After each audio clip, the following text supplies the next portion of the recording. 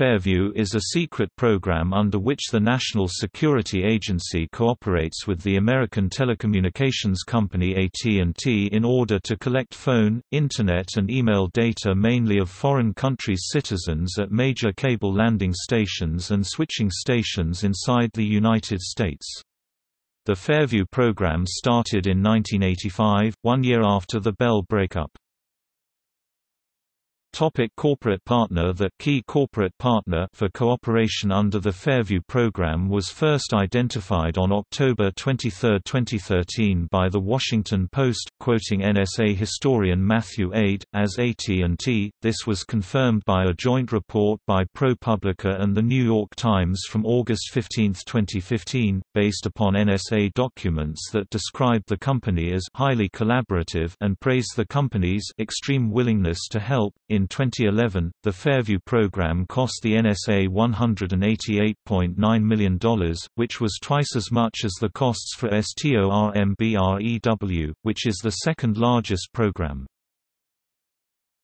Scope of the program. According to 2013 revelations by whistleblower Edward Snowden, the NSA partners with a large U.S. telecommunications company, which partners with telecoms in the foreign countries, which then allow the U.S. company access to those countries' telecommunications systems, and that access is then exploited to direct traffic to the NSA's repositories.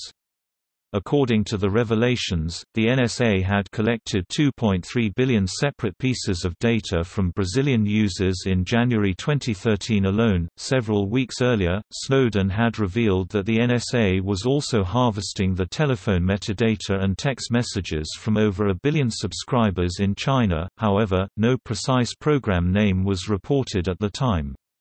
A slide about the Fairview program that was seen on Brazilian television in 2013 showed a map with markers all over the United States, but without a legend that explained what they stood for.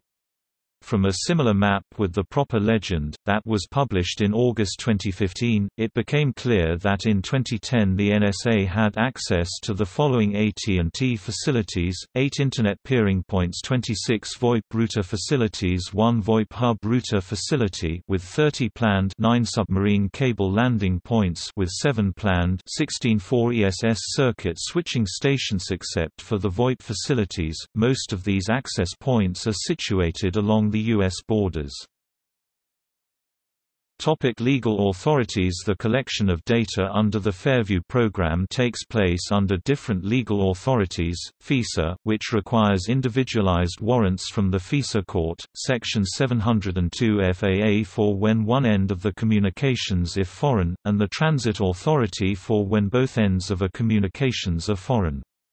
Under the Fairview program, AT&T also provided the NSA with domestic telephone metadata in bulk, which was authorized under Section 215 of the USA Patriot Act. First this was from landline connections, but in 2011, AT&T also started handing over cell phone metadata, 1.1 billion a day.